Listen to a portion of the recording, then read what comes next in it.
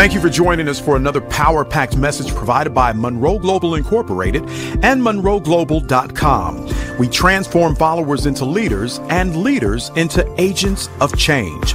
We hope that this message is a blessing to you as you advance your life and discover your purpose. Now, let's go into the message. This is so important. Some of you will not make it if you don't get this information. You won't make it. When I say won't make it, life is predictable. For the first time last week, Tuesday, the British government used the word recession.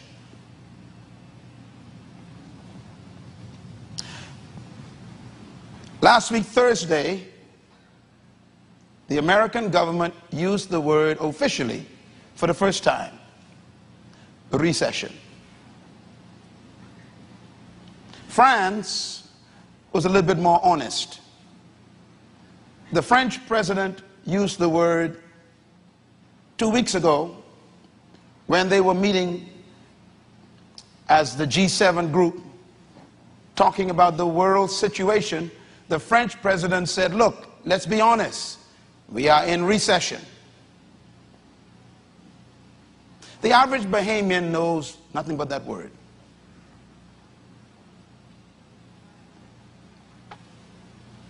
To recess means to stop and to draw back. When you use the word in terms of the economy, it means that the economy did exactly that. It stopped growing, and then it starts withdrawing, contracting. When an economy goes into recession, the next word you don't want to hear is the word depression. The last time the world had a depression was after World War II. They are now playing with the word this past week in the halls of power.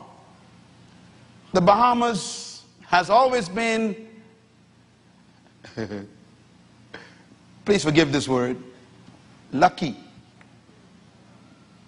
I say luck because I still don't know how God blessed us to survive the 1930s depression. It was during that time when Castro decided that he would go the way of socialism. And it was only because of his decision that the Bahamas became an alternative destination for tourism, because Cuba was the #1 tourist destination before Castro became socialist. So our economy was built on another man's mistake. 90% of our jobs are built on tourism, including the money in the banks. So even our banking system depends on tourism, because when you deposit your paycheck from taxis or from hotels or whatever work you do in the straw market, that goes into the bank. And the bank has your money, which is really not money. It's just a piece of paper. We are very fragile.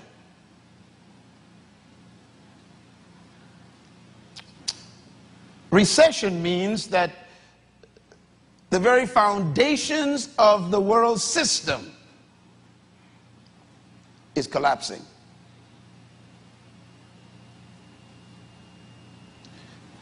This is no time to be cute,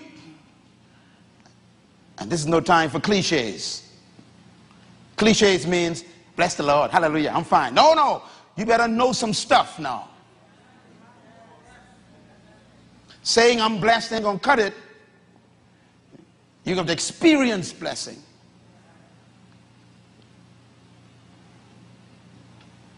The kingdom of God is real. It is a country. It's real.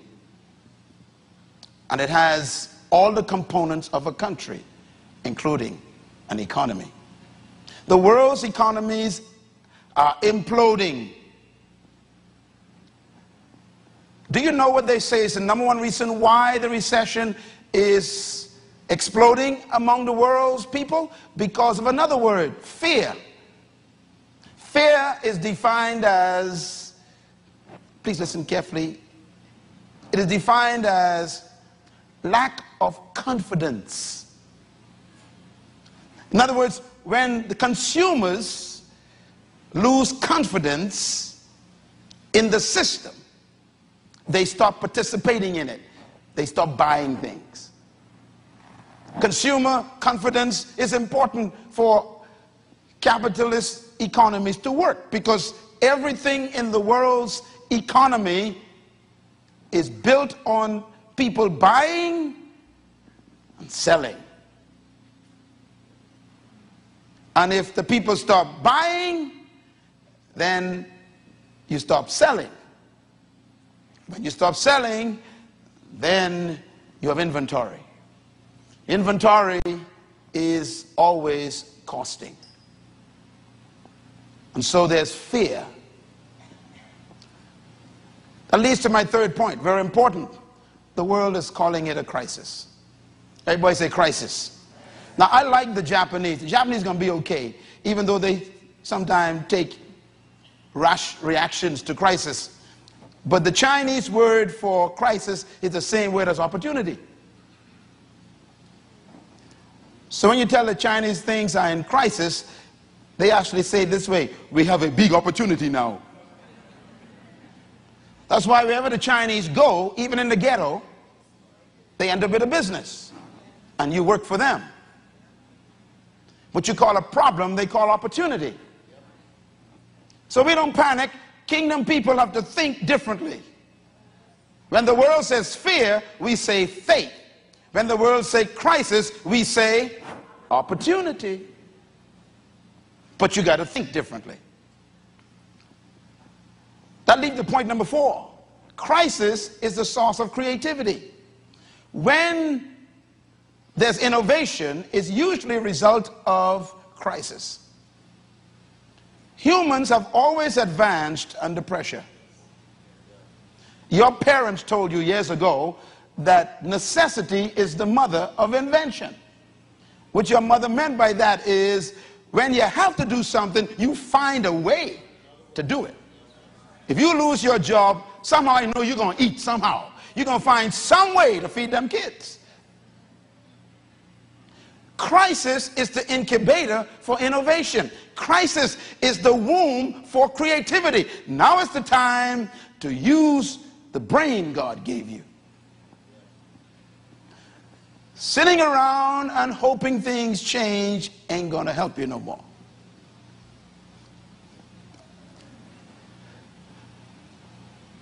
Our governments are bankrupt of ideas of what to do. Do you know that the most powerful nations in the world, the big 5, don't know what to do?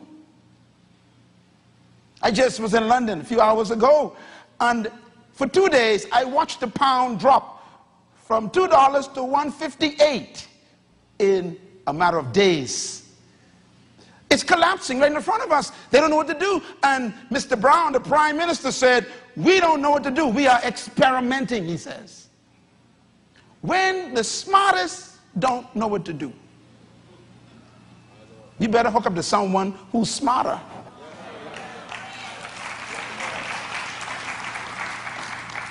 Write this down, please. The kingdom of heaven is never in crisis.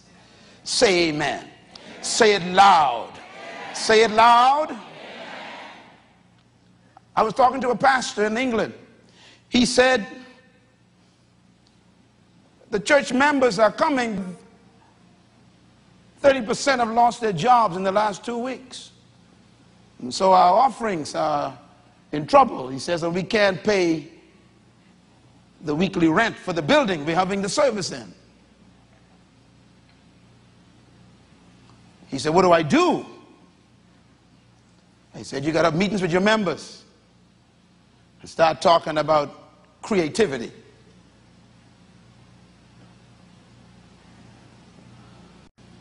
One pastor told me a few months ago, when this thing hit, he said, I have to mortgage my house to save the church. And my wife has disagreed with it. I don't blame her. But he's trying to save the church building. This is real stories. In the kingdom of God, there is no crisis. God has never failed his people. But you got to make sure you are his people.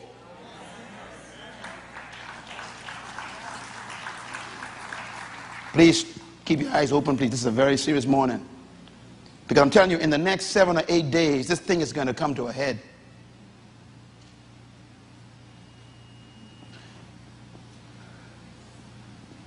I think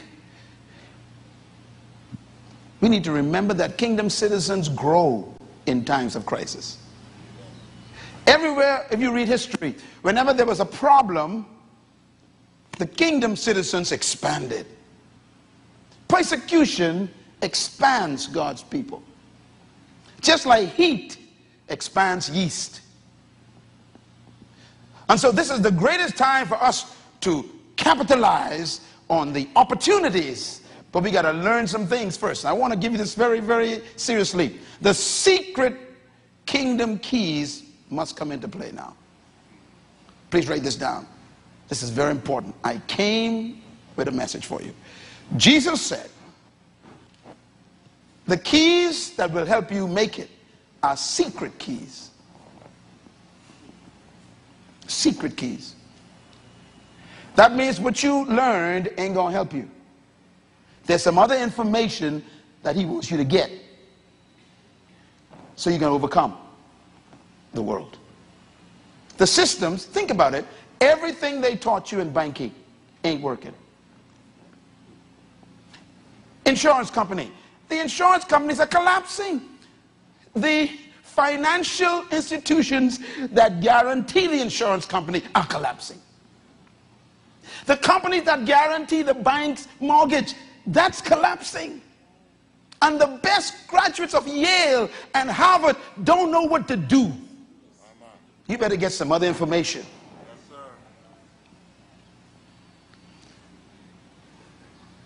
You know, I keep asking our local bankers, so what gonna happen to our money? And they say, we can be all right. You can be all right. What you mean you can be all right? If you depend on a monster and the monster is sick,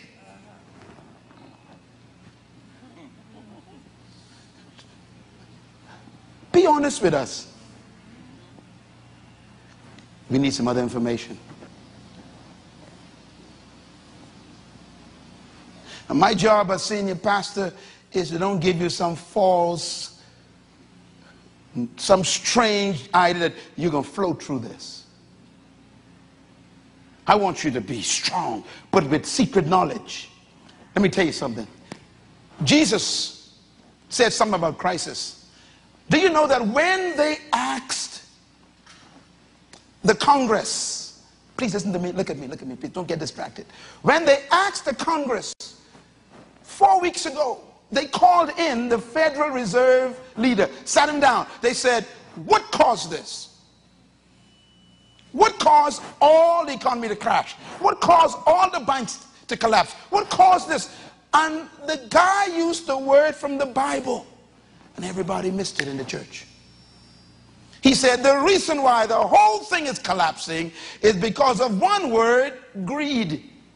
He used the word. He says because of greed. Am I right? You a banker, vice president? They said in the system, the people in charge became greedy. Let me read something to you. Write this down. What is greed? Please write this down. Greed is the mismanagement of resources for personal benefit. All words are important. First, it is mismanagement of resources for personal benefit. That means you don't care who gets hurt in the process. You wonder why people are losing their homes by the thousands. 3,000 homes a week are being lost in America. A week. They estimate that by the end of 2009, they would have lost over 2 million homes. people living in cars. Because a few people at the top became greedy. Let's read what the Bible says about greed. Mark chapter 7, words of Jesus. He says, greed, malice, deceit, lewdness, envy, slander, arrogance, and folly. All these evils come from the inside and make a man unclean. Greed is at the top of the list. Greed is when you want more than you need at the expense of everybody else. Greed means, I know I only need one pillow, but I want 10. I need one plate, but I want 20. That's greed. Mismanagement of resources. Ladies and gentlemen, I like what the Apostle Paul said about greed as well. He said it's a curse. But look at Luke chapter 12. Jesus said, then he said to them, watch out. Be on your guard. Interesting. Against all kinds of greed. He's talking to us. Notice he used the word watch out. Watch out means that it could happen to you. Don't even know you're greedy. Here you are, you got a car and the car working. But you see someone else with a nicer car, and you don't need it now. But now you say, the Lord can bless me. No, you don't need the car. What do you mean the Lord can bless you? You're going into debt. You call it blessing, God calls it debt. The car you own was already paid for. But you see another car that another saint got, and you ain't know what they had to go through to get it, and you want it, and now that greed slipping into you, you call it blessing, God says it's a curse. Look at the words he used. He says, watch out. Be on your guard. You know, that's a hard thing to do. Some of you women, and please don't take that personal today. I'm talking to you from the spirit of correctness. Some of the things you're going after you don't need. Wear them shoes a little bit longer. This ain't no time for you to talk about you staying with no style. Yes, sir. Yes, sir. Yes, sir. I'm just serious now. See, when you come under crisis, you need to be careful. Guard yourself. It says, watch out for greed. Greed will destroy a whole country. Look at the next words.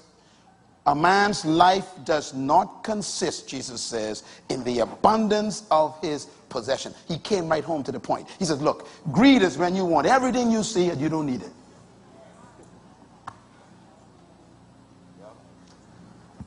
I will never forget the day I went to visit the late John Templeton in Lyford Key in the Bahamas, a beautiful place where the wealthy live. I walked into his office. He greeted me and he kissed me. And there was this old man, one of the wealthiest men in the world. He walked out with short pants with holes in it. He had on boat shoes, them tennis shoes, with holes all through them.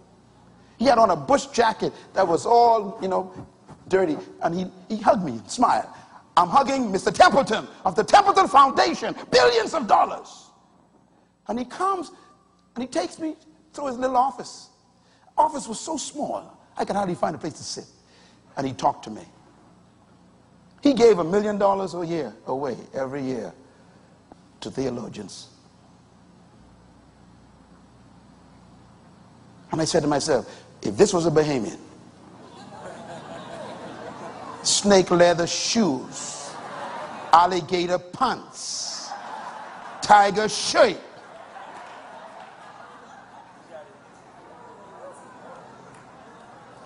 it's amazing that folks who ain't got nothing dressed like they got everything and they ain't got. They don't understand your life is not measured by the possessions.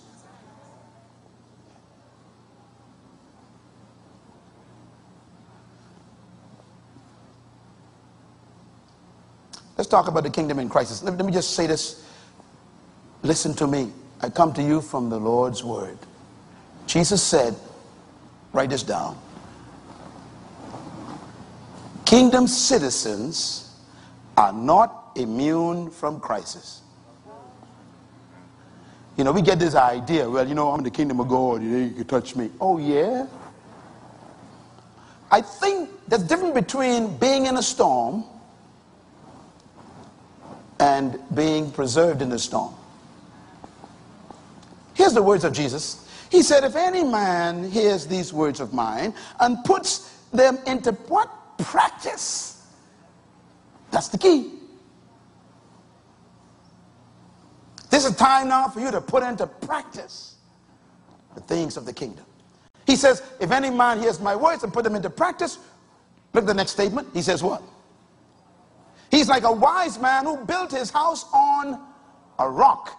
Now watch this. The rain comes down, the streams rose up, the winds blew and beat against that house, and yet it did not fall. Beat against that house. Beat against that house. Beat against that house. Because your house is built on the kingdom principles doesn't mean it ain't gonna get beat up. That storm did not discriminate between houses. The only safety was what was the foundation. The same storm hit all the houses. Watch this. And it says it didn't fall because there's a reason why. It had its foundation on the rock, referring to the word of the kingdom of God. But everyone who hears these words of mine and does not practice them. That's what the session is about. Time to apply. Does not practice them. He says, the storm comes. The rain comes down. The streams rise. And the winds blow and they beat against that house and it fell with a big crash. Ladies and gentlemen, I am here to announce to you that we are in a storm. It's not coming. And our only survival mechanism is the principles of the kingdom of God, the word of God. Now, I want to give you something, what I call, it's the keys. Jesus said these words, Matthew 16, I will give you the keys of the kingdom of heaven.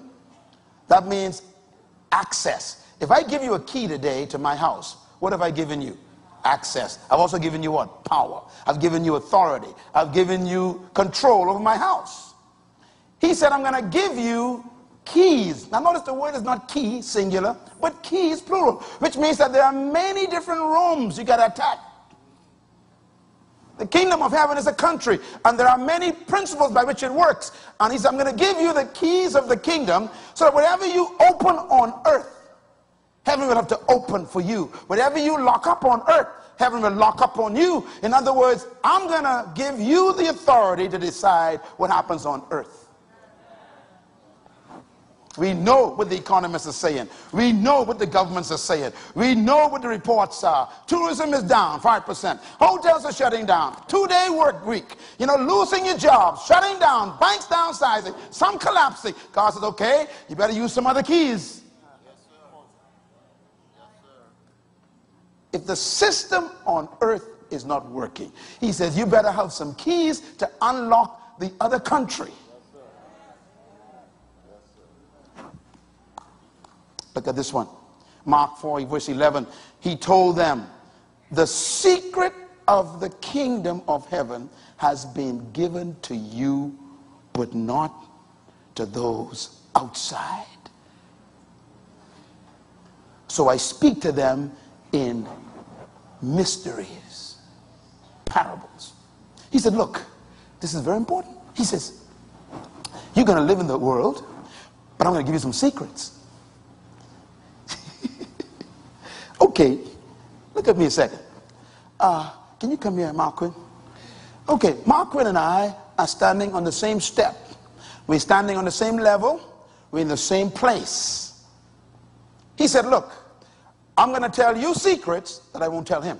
He's outside of the kingdom, even though we're in the same place. So you got information that he doesn't have.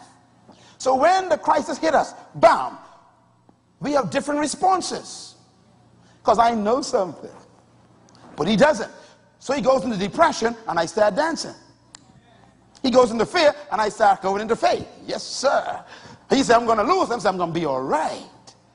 Now, we're in the same place, same level, same position, but two responses differently. Why? Because information.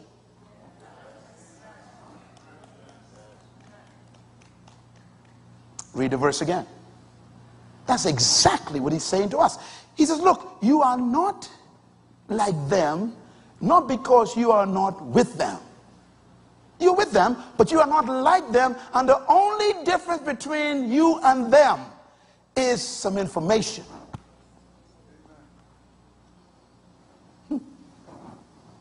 Secret of the kingdom of heaven. What I want to leave you with today, and I'll continue this tomorrow and tomorrow, next week. I have to, because we're going to have to get this right if we're going to make it. Thank you very much. He says, I'm going to give you the secrets of the kingdom, but not those outside. You remember David says, David the king, David experienced this. David says, if you follow the righteousness of God, 1,000 will fall at your right hand. 10,000 will fall at your left hand, but it will not come near you. Now, he doesn't mean that, notice now, it falls at your right and left. Look how close it falls. You're going to be in it. He said, but the way it's going to affect you will be different because of your position in the kingdom. Say hallelujah. Some of you are going to get called in this week. And you're going to have a different mentality, or you'll go into depression. And that's why God sent you here today to position you so that 1,000 could fall at your right and 1,000 could fall at your left. But your positioning and your dispositioning in the kingdom will let it not affect you. Thank you. Yes. Crisis. Here's a key I want to leave you with today. And I will continue this next week. I have to. I'm under instructions. This key is the most important key. I call it the principal key of the kingdom. The principal kingdom key given to mankind by the King of Heaven, write it down, is this key. It's the key that's going to save you for the next 12 months. I bought a copy of the Telegraph with me from London, which is the major newspaper that deals with economies and economics. They said that this crisis will last for 5 years. And we might begin to come out of it in 5 years. Don't say, well, it can be better. You listen to, Ministry of Tourism. No. Listen, we're going to get hit. Ladies and gentlemen, if the dollar fell, listen to me. Let me back up a minute, because some of you need to hear this from the Bahamas. When the American tourism figures fell last month, the Ministry of Tourism said, let's go to Europe. I just came from Europe 5 hours ago. The pound has fallen already to 150, which means they already saying in England, we ain't traveling.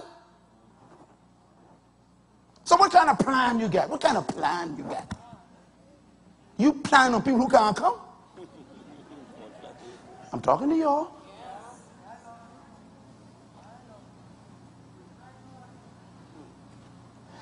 Hope is empty if it doesn't have faith. Faith is the substance where we hope things change. That ain't enough. You need faith somewhere in there. You need someone to believe something different. Faith and hope got to be mixed. We hope things turn around. You heard that? The number one kingdom key that I want to give you today is management. It's God's number one key. Say management. Say it again. Say it loud. Do you know that is why we are in trouble? Mismanagement through greed. You are going to make it if you understand the message. Management. The first principle God gave Adam was management. Let me give you a couple of things to remember. Number one, The main assignment given to mankind is dominion over Earth's resources, not over people. Remember, birds, fish, cattle, plants, animals. Then God told Adam, the gold is good, the resin is good, the onyx is good.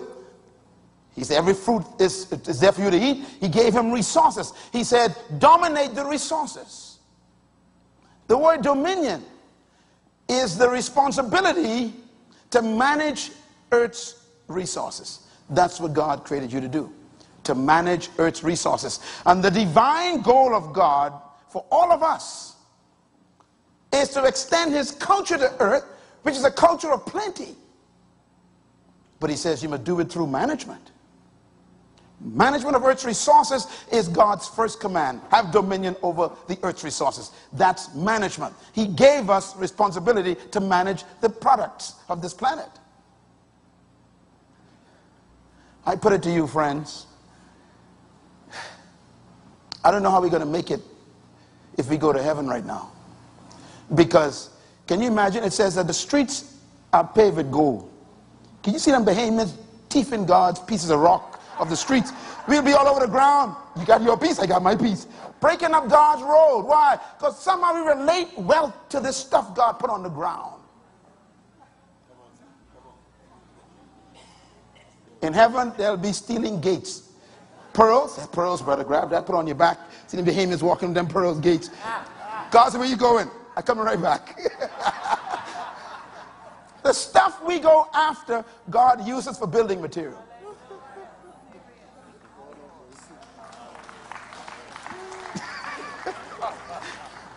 You know, I don't believe that there are streets with gold in heaven. And I don't believe that there are gates, because the Bible doesn't talk about any buildings. I think what John was trying to communicate is the place is so filled with wealth. The whole atmosphere is so wealthy that the stuff we crave, God throws on the ground. And he said, pray that that comes to earth. Not the stuff, the atmosphere, the environment, where there's plenty for everybody. The only way you're going to survive if you understand this divine strategy of God. Management through work. I want to define work for you. The word work is the word ergon, and it means to become. God wants you to use resources in the earth to add value to yourself, not to hurt other people. The more valuable you become, the more resources are attracted to you. I want to share this with you this morning because I believe that the heart of surviving this crisis will be how you manage. How you manage. Genesis 24. Everybody read. Go. Verse 4. When the Lord God made the earth and the heavens, and no shrub of the field had yet appeared on the earth, and no plant of the field had yet sprung up. Why? Because the Lord had not sent rain on the earth. Why? Because there was no man to manage the ground. Okay, listen to me. This is very important. The earth was filled with life, but it was barren. The verse says God held back the rain. He refused to let anything grow. Please hear me. He refused to let anything progress. He allowed no growth, no development, no expansion. Why? He was looking for a manager.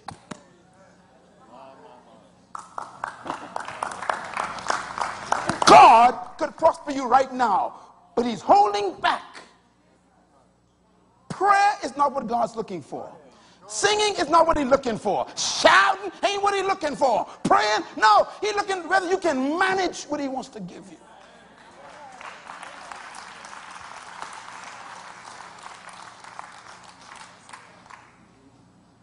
Can you imagine that?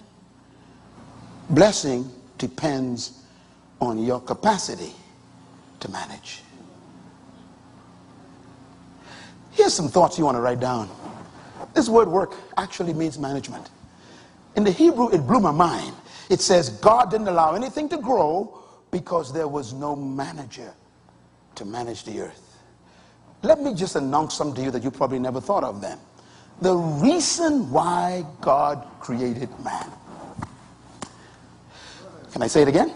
The motivation, the reason why God created man on earth, the reason, the motivation, the need God had that made him create a human on earth was not to worship.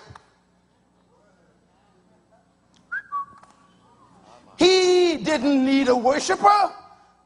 Heaven full of that. He needed a manager.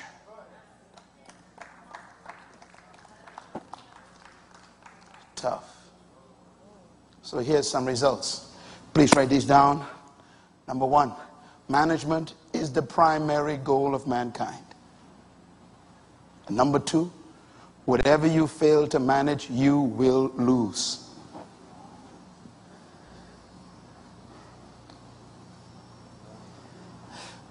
I'm going to say this again in my heart. Whatever you fail to manage, you will lose. If you fail to manage your body, you will lose your health. If you fail to manage your marriage, you will lose your spouse. If you fail to manage your money, you will lose all of your money. If you fail to manage the house you live in, you will rent again.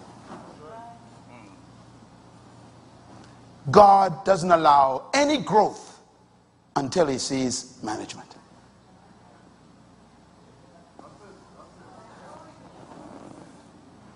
Number three is so dangerous.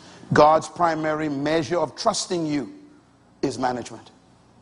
He will only trust you with what you can manage. Number four is probably the most depressing. And that is, God will give only to effective management. If he sees a manager who's managing effectively, he will give you more stuff. Amen. Amen. Amen. Amen. Number five is the one that every person in here who wants to succeed must note. Management attracts resources. Say it. Say it loud. Management attracts resources. Say it again. Management attracts. Let me say something to you. I'm going to make an announcement now to the whole world. Everyone watching television, here's the announcement. They say that there's no money. I have an announcement to make. Not 1 cent left the planet. All the money that was here is still on earth. Now the Bible says God knows where the secret riches of darkness lie. The money on earth, it is attracted to management.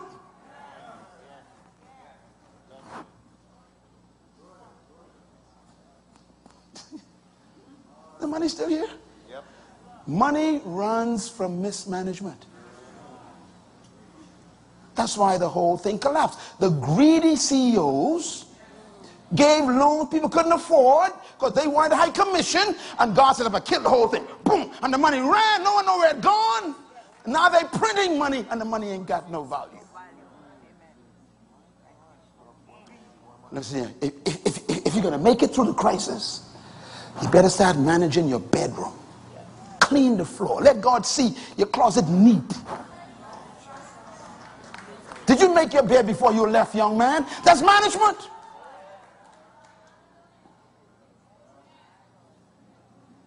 Whatever you fail to manage, God will take from you. The rain won't come anymore. You'll have a barren desert. There's no time to waste no money and waste no materials. You better start managing that paycheck. You got a choice between food and shoes. Forget the shoes. Wear them old shoes another 3 months. Why? You got to manage that money.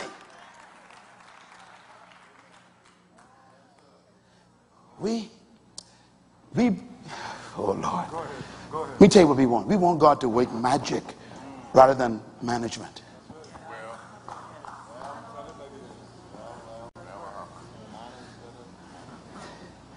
Here's the worst one I'll give you for the morning. God will never give you what you ask for, but only what you can manage. That's why your prayer ain't answered. Oh God, I want $1 million. God says, you can't even pay tithes from 100.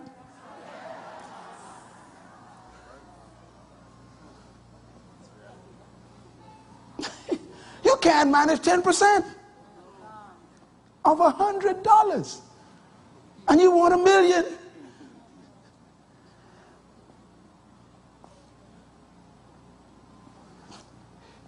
Let me just let you write it this way. I call it management and prayer. God will give you what you, not what you pray for, but what you can manage. You pray for God to give you a job. God said, okay. The last job you was on, you went to work late every day. You took 2-hour lunches every day, stole the man time. You got off 5 minutes to 5 instead of 5:30. And you lied, say you were sick and you wasn't sick. How can I give you another job? My Lord. Well. You're praying for God. Oh God, I need a house. God says, you don't keep the one you're living in clean. And you're renting that one. You pray for God, oh God, I need a car. God says, you don't clean the bicycle. In other words, you ain't managing what you have now. How can I give you a bigger thing to mismanage? God, I want a spouse. He said, you don't even pray by yourself. I won't talk about praying with a spouse. Don't get quiet on me now. You see, he will give to management. We love to pray. God says, no, I withhold rain until I see management.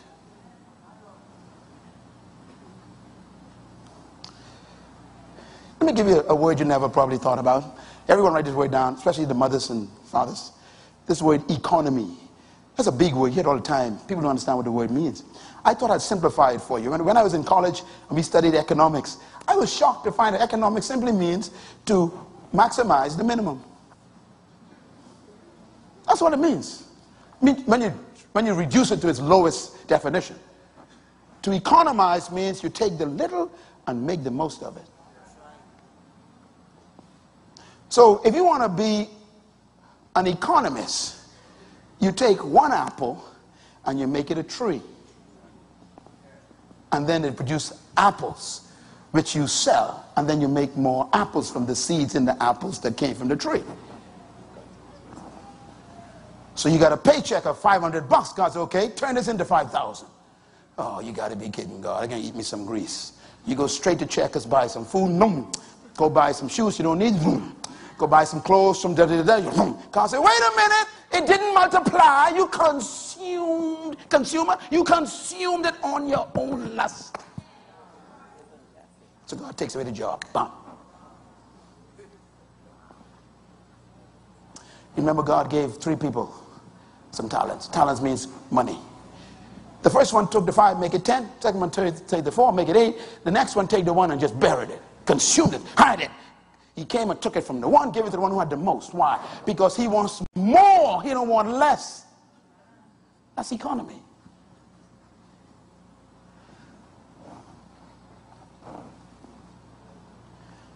It's a good time to go through your closet and find them clothing that you ain't worn for a long time and start investing them.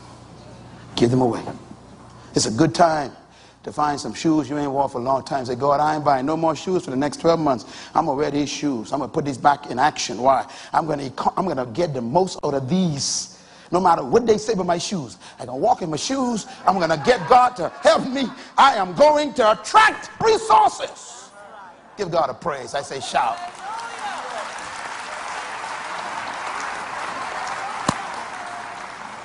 See my wife taking notes. Take notes twice on that one. No, she's a good woman. She doesn't waste money. She lives with me. We don't waste money. I know where all my money is. Carefully invested. To economize means to get the most out of the least. Is that what you're doing? To economize means that you add value to your gift. You were born with a gift. You got to add value to it. Make it more valuable. To economize means God will only answer prayer if you regulate it with management. Answered prayer is regulated by your capacity to manage. God says, okay, you're praying for your business to expand. Let's see how you're doing with what you have already. If you're going to make it through the crisis, now remember, the resources are still on earth. And God knows where it is. But he won't let it come to you if you can't manage. And remember, whatever you mismanage, you will lose. And so this is why a lot of people are going to be under stress. Because in good times, they didn't manage. Selah. Write this last statement down. God does not encourage waste. Do you remember when there were 5,000 people who were hungry? And Jesus decided, I'm going to feed them. And he did a wonderful miracle. He had them all sit down in order, of course, got to be organized. And then he break the fish and the bread, and everybody ate. Okay, we like that part of the story. We forget the most important part of the story at the end. He says, now you go and pick up every crumb and bring them to me. In other words, I don't waste.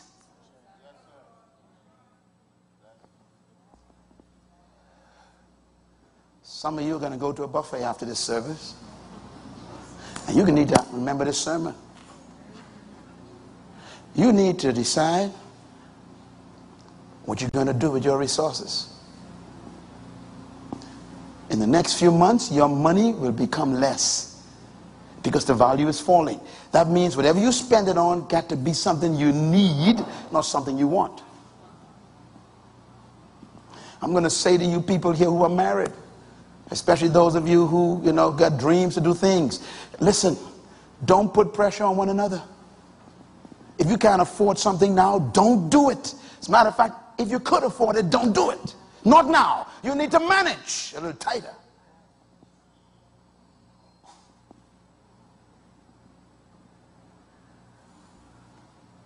See? God hates waste. Here's a verse I think you never saw before. Psalm 115. May the Lord be blessed. The maker of heaven and earth be blessed.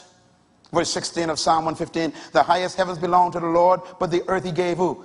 To children of men. Everybody say delegation. Write it down. Delegation. Earth is your legal territory, and man was given dominion over earth as a legal resource. Now remember, God didn't give you ownership. He gave you rulership. And never confuse rulership with ownership. And if someone gives you rulership over something, but not ownership over something, then your title is manager. And so I put it to you this way. What is a manager? This is the most important definition you'll ever write down. I studied this in college, but I had to improve on the definition because I got it from the Bible. Management is, please write it down, everyone. Every banker, write it down. Every investor, write this down. Everyone who owns a business, write this down. This is it. This is what you always wanted to know. Management is the effective, efficient, correct, and timely use of another person's property or resources for the purpose for which they were delegated, with a view to producing the expected added value. That's management. I'll repeat this for those listening to the CD. Please play it 7 times. Management is the effective, efficient, correct, and timely use of another person's property and the resources they give you for the purpose for which they delegated it to you, with a view to producing expected added value. That's management. In other words, management is never over your own property. You don't own the earth. You don't own the job you're going to. You don't own the business you claim you have. It can be gone in one day. We are all managers. Every human being is a manager. God made us managers. And when we mismanage, we lose. God takes it from you. You keep coming to work late, you lose your job. You keep eating fat, fat, fat, you start having heart problems. Whatever you mismanage, you start losing. You don't cultivate your friendships and keep feeding those friendships, they die. If you don't keep on putting affection in your marriage and respect, your marriage dies. Whatever you don't manage properly, you lose. And so management protects. If we're going to make it through the crisis, we got to become effective managers.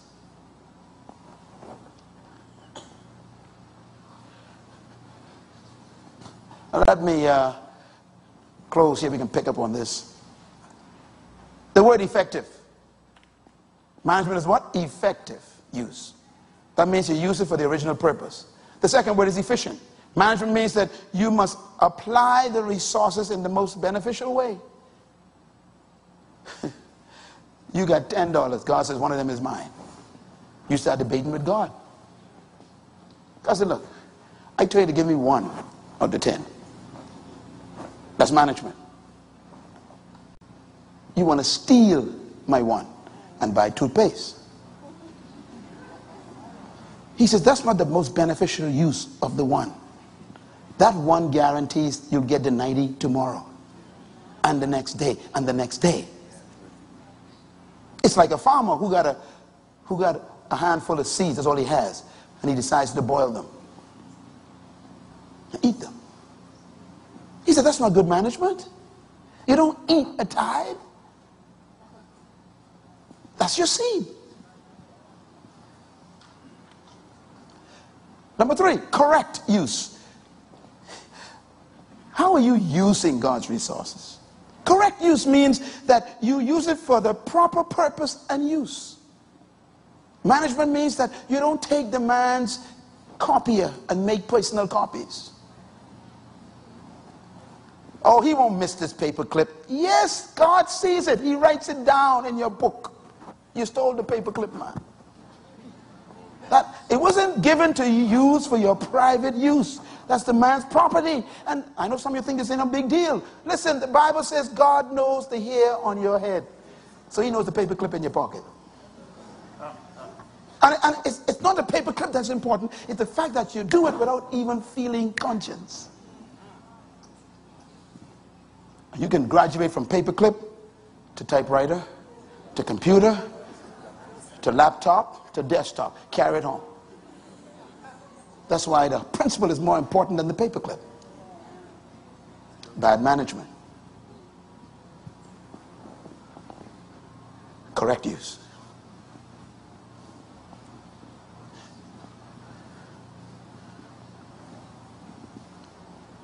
The other word in management is timely. Management means you timely use the material. Listen, right now it ain't a good time to do certain things. You want to renovate the house. This ain't a good time to spend money on renovation right now. Live where you live right now. Hold it tight. This ain't a good time for you to go on vacation trip to Hawaii right now. I know you had plans. Cancel it. The time ain't good no more. See, management has to do with timing as well. I wanted to buy a car this year. I know. But right now the economy say the time ain't right. And God, I need some wise people. The timing is off. So withdraw. Pull back. Reorganize. Trying to build your house. God says, yeah, but right now just hold back. Timing is off. To everything there is a season, to every purpose, there's a time. Management has to do with timing. You got to know when to do things. And sometimes God will tell you, right now the environment ain't right. I'm come to tell you now, you got to time your resources management.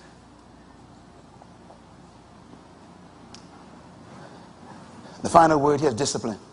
Management means that you have to discipline yourself with all the above.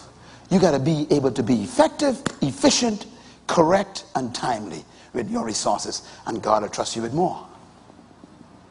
Whatever you mismanage, you will lose. And this is the season of folks going to be losing stuff.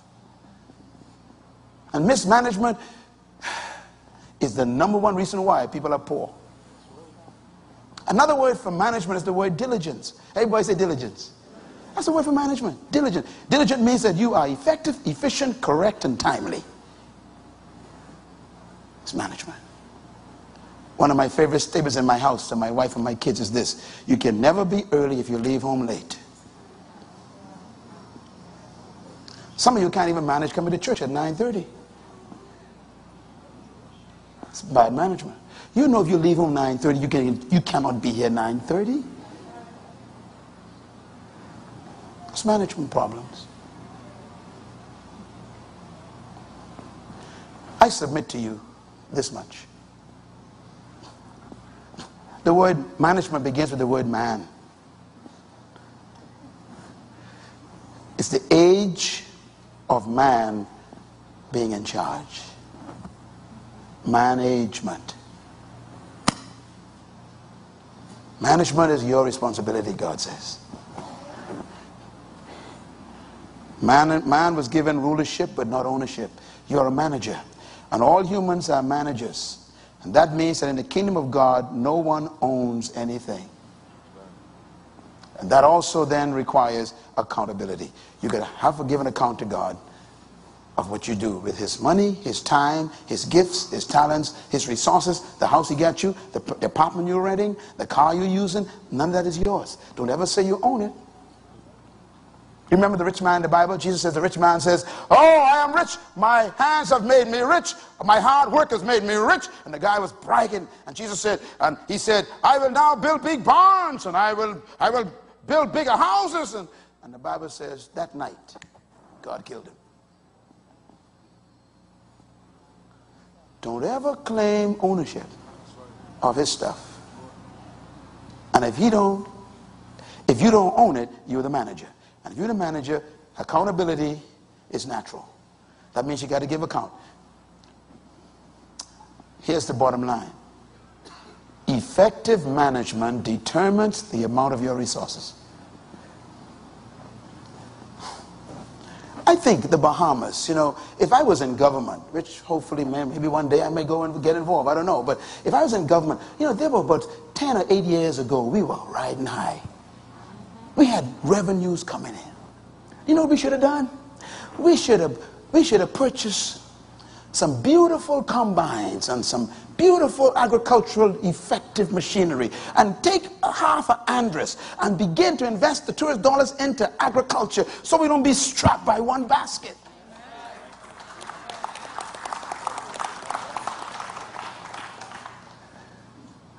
We call it diversity. We're not diverse.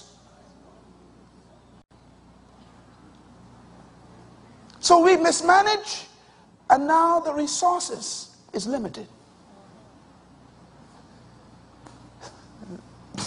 You know, I'm amazed.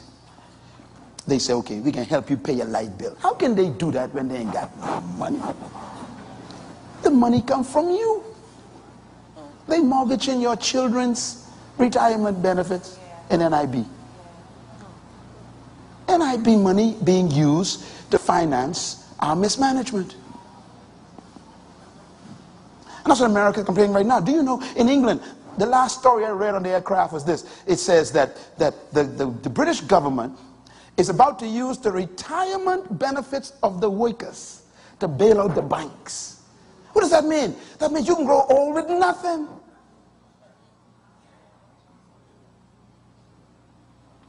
Our economy is about $1 billion. And by the time you take our NIB and finance everything else, what are we going to do?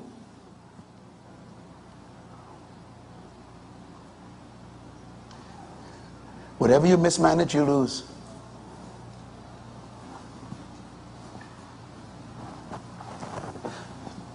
A couple of verses to remember.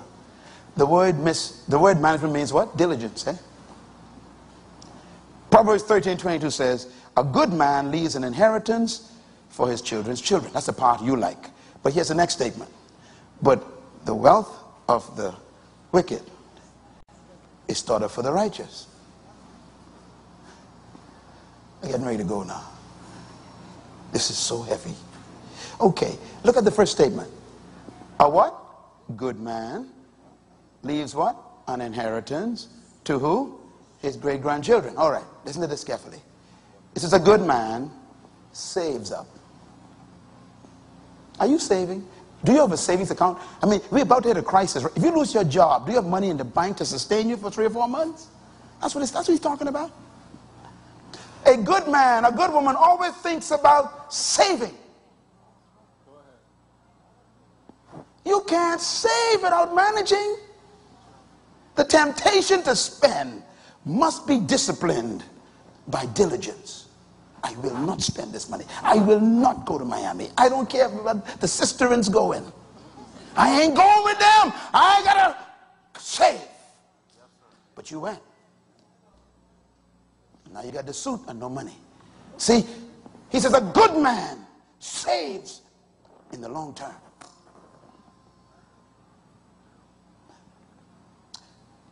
Here's another verse that you probably don't remember. No good thing will he withhold from those who walk uprightly. That means if you don't walk uprightly, he withholds. But that ain't the point I want to close on. This last part. The wealth of the wicked is laid up for the righteous.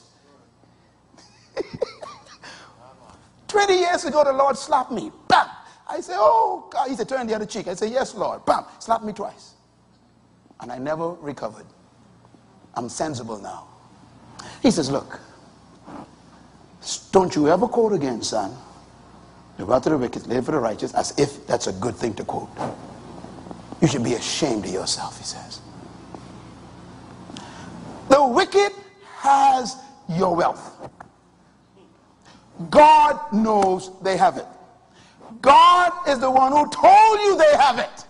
How did they get your money? He gave it to them. Why did God give it to them? Because he gives resources to those who manage. Go ahead and clap. Get it out. See,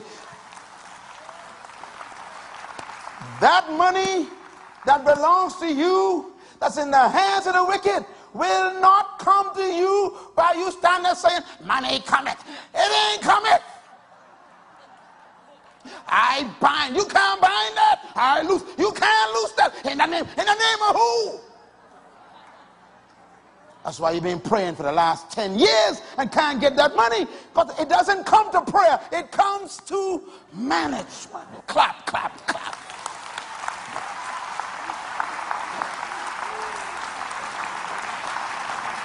Listen, that's when I became serious about management in my personal life. I tell our staff, turn the lights off. You come to the bathroom, turn the lights off. Don't waste no paper. Use paper that's been used already. And they may think, listen, we will lose this ministry if we don't manage. God doesn't give to saints. He gives to managers. Even if they're wicked.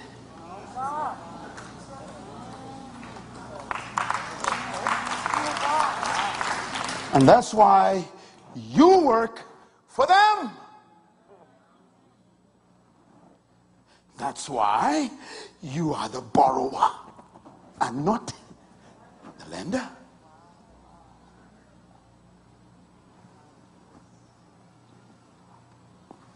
Manage your business, son.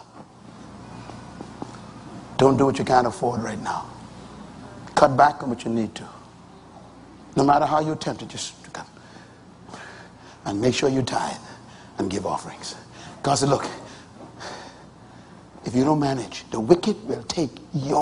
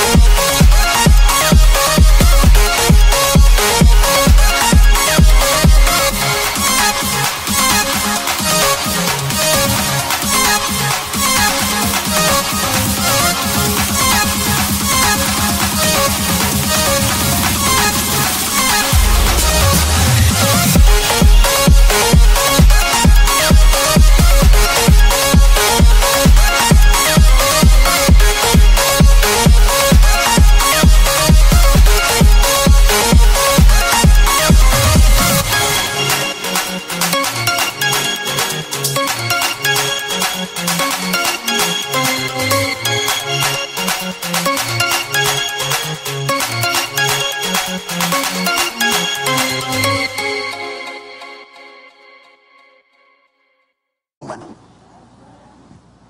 Yes. I never quoted that scripture again with joy. It's not something to be joyful over. Stop claiming that wealth. I claim it. You can't claim that. You have to attract that back to you.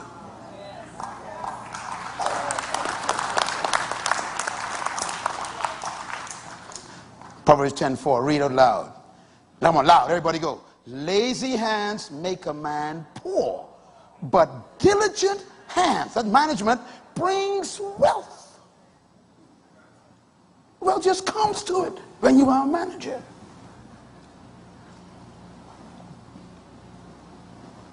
Folding up your clothes in a drawer, God watches it. Having a drawer for everything in your house is management. You see how orderly God is? Everything in order. Everything is, that's management. If I come to you, matter of fact, let me go home with you right now. Can I go home with you right now and see your house? Let me come right now. Let's go. After the service, I'm coming to your house. If we go to your house, I want to see your whole house.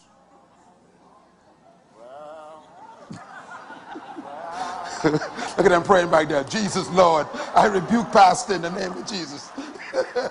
Be that far from you, oh pastor.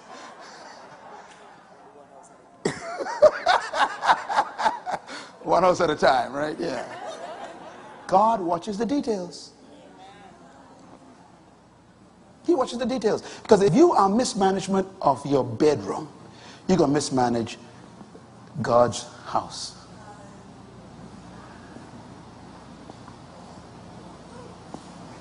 Diligent hands. Here's another one. Proverbs 12:21. Everybody read, go. Out loud. The lazy man, come on, read loud. The lazy man does not roast his game, but the diligent manager prizes his possession. That means he values what he has.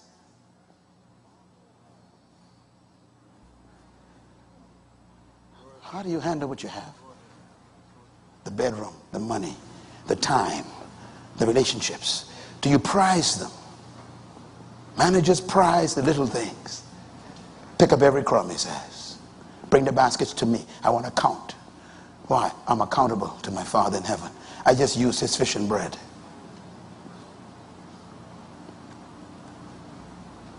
Proverbs 13:4. Everybody read, go.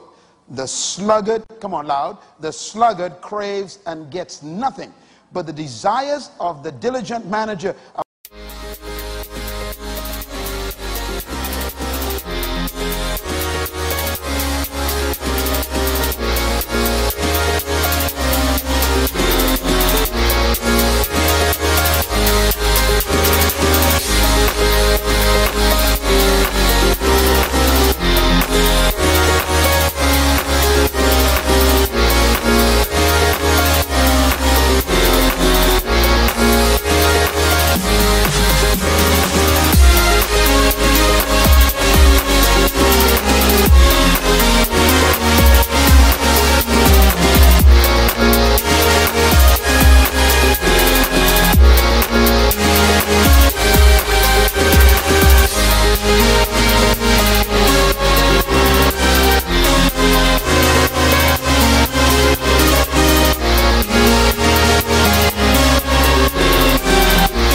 fully satisfied. Proverbs 21:5. Read.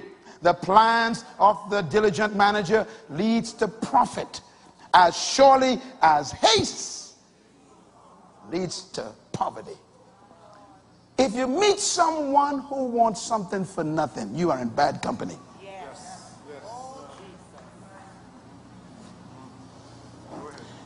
If you need money, you should never ask someone for money.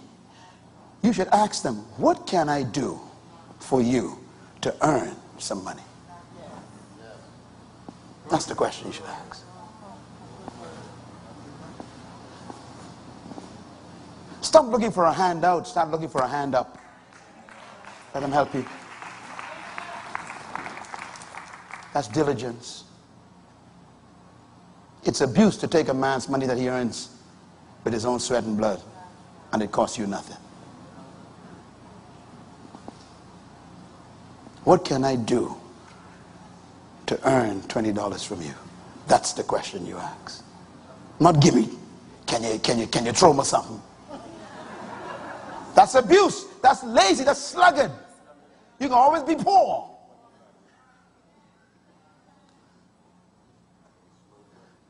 When you respect a person by asking them, what can you do to earn it? You are managing the relationship. The plans of the diligent leads to profit. Boy, now's the time you got to profit. To be good managers. I know I want to close, but I got to read this verse. Read this. Luke 16. And Jesus told his disciples this. There was a rich man whose manager was accused of wasting his possession. I'm reading the Bible here. So he called him in and asked, what is this I hear about you? Give an account of your management, because you cannot be manager any longer. End quote. Jesus. Listen, God fires people. Read it. But God is too good. He fires people. He's a loving God. He fires people. He says, you mismanaged, you are out of here. I love you, go find another job. So we think God is kind of happy-go-lucky, you know, just wasteful. God says, look, I gave you my stuff, you mismanaged it, you're fired. It's in the Bible. What is this I hear about you, he says. And some of y'all are probably there. That's why God sent this message. You're about to enter a crisis. And God is saying, you know, you're going to feel what you wasted now. And I want you to be wise. Today is a day of repentance. Change your thinking. Read the next verse. Everybody read. The master, come on out loud. The master commended the dishonest manager because he had acted shrewdly. For the people of this world are more shrewd or wiser in dealing with their own resources than are the people of light. Words of Jesus. That's why they got the resources. Read on. I tell you, come on, read it. I tell you, use worldly wealth. That means make friends with the wealthy people to gain friends for yourself, so that when it is gone, you will be welcome into eternal dwellings. He says, look, get to know the people who got the money and find out what's their secret. And the secret is management. You know, I was reading this the other day, and the Lord said to me, he says, make friends with wealthy people. That's what it says. Do you know why? If you broke and I broke, we's bad company. Clap. And poor people like be with poor people, and that's why they poor. If you can be friendly, find someone who could help you up. Come on, give God a glorified praise. He says, make friends with the wealthy, he says, so that when you are with them, you will learn from them.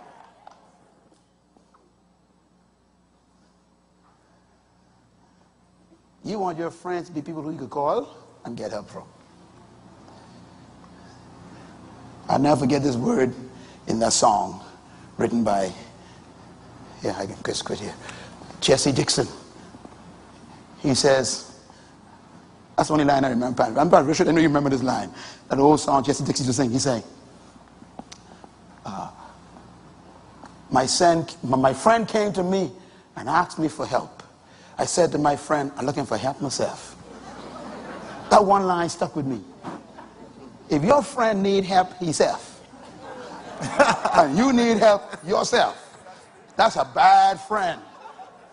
Tell your neighbor, hope you got something. Come on, tell your neighbor, I hope you got something to sit somewhere else. Come on, tell him. I hope you got something, or go sit somewhere. Jesus said, look, make friends with the wealthy so you can learn how they got it. Don't be jealous of rich people. Make them your friends.